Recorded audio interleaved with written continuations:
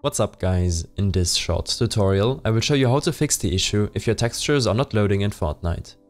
This should be quite an easy tutorial, but if you still have any questions then leave a comment and let me know.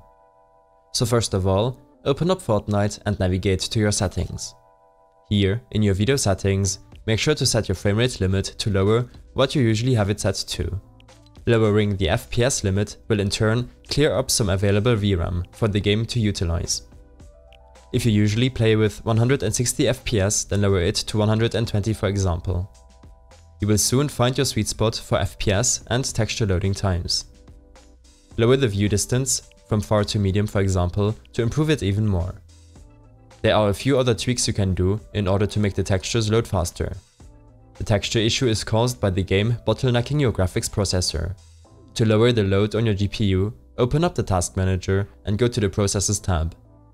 Here, make sure to end some programs running in the background which you don't need while playing the game.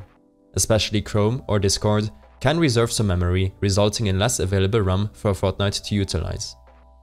On the Startup tab, you can also disable some programs like Steam or Discord from starting up on system boot. This will in any case improve your system's performance. Lastly, open up your Epic Games launcher.